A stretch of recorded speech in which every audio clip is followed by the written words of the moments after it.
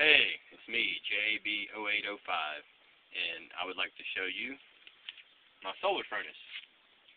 I built this solar furnace, it took me a day really.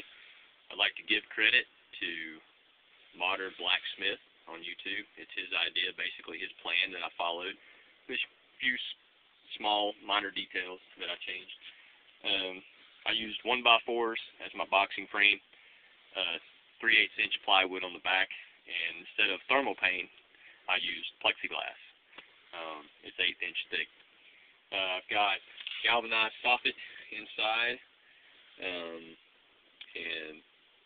some insulation. Basically, that's it. I took a temperature reading earlier, and I got 220 degrees. Right now, it's right at 200 degrees, just under 200 degrees. This is burning my hand, actually. But almost 200 degrees. The air outside is 76 degrees, and the air in here is 200 degrees. So, all I got to do is plumb it into the house, or vent it into the house, and see what we come up with. Alright, JB0805 signing out.